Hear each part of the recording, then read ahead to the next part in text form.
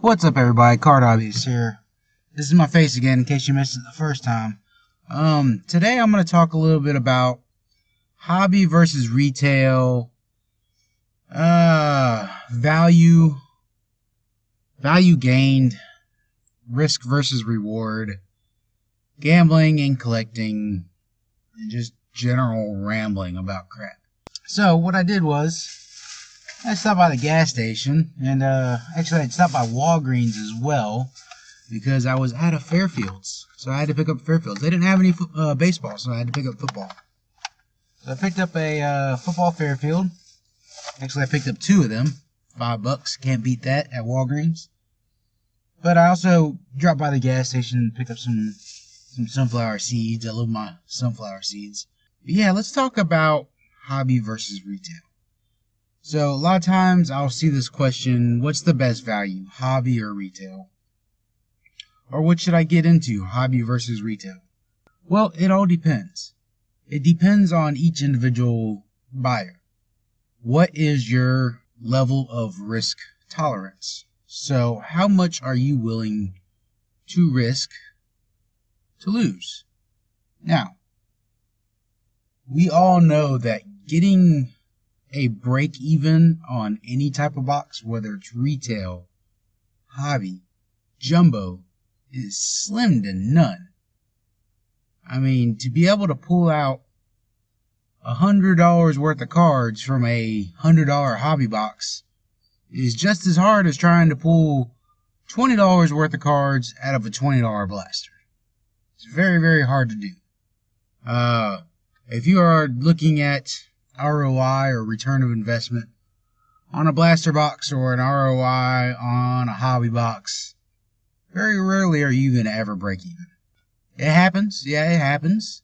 Sometimes you might even profit. I mean, you can get that $20 blaster box and pull a $100 auto out of it. It happens. But it's few and far between.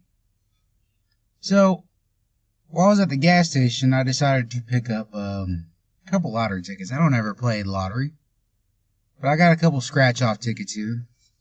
One's a, this is the Georgia lottery. One's a $2 All-Star Cash. Win up to $50,000. The other one is a $10 ticket. I never, ever spend $10 on a lottery ticket. This is a $10 ticket. Jumbo bucks. So, like, the normal jumbo bucks are like $2 here. This is a jumbo bucks for $10. Okay, so why did I buy these lottery tickets? Well, I just wanted to have a little fun, metaphorically speaking, difference between retail and hobby. It is all about your risk tolerance. $2 is like buying a blaster. So, this is your $20 blaster box. $10 is like your hobby box. Okay? This is where risk and reward comes in. For $2, we'll pretend this is a $20 blaster box, okay? $50,000, okay? You can win up to $50,000 with this $2 ticket. That is your risk reward. You are risking $2 for a chance to possibly win $50,000. This isn't shabby. Now, your bigger ticket, your $10 ticket, you're risking $10 to win up to $500,000. Okay? This is a 5 times bigger risk than this. Okay? $2 versus $10. This is 5 times bigger risk. But the reward is that much bigger. The reward is what? 10 times bigger. 10 times bigger than this. So, 5 times the risk, 10 times the reward. It's up to the person buying it whether it's worth it. Okay, to me, risking $10 on a lottery ticket is not worth it. Heck, risking $2 on a lottery ticket isn't worth it to me. But at least you have a little bit of fun to scratch these off and hope you win something, right? Don't treat your boxes in the hobby like lottery tickets. Treat them like you are buying cards, like you are buying an experience. When you go buy a blaster box, you are paying for the experience of ripping that. Okay? If these don't win, am I out $12? No. because they entertained me for a few minutes, right? And your odds of breaking even are way better on these than they are on boxes of cards. Alright, so let me look at the odds on these. Overall odds is, for the $10 ticket, is 1 in 2.5. So about 1 in every 3 tickets is a winner on $10. Now your minimum win on these is another ticket. So that's breaking even, right? For the $2 ticket, it's 1 in 4.24. So about 1 in 5 of the $2 tickets are winners. Your minimum prize is another ticket.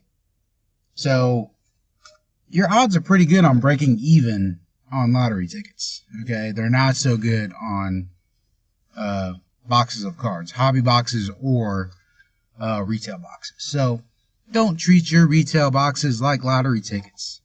Okay, don't go into buying, or I said retail boxes, don't go into buying any box and treat it like a lottery ticket.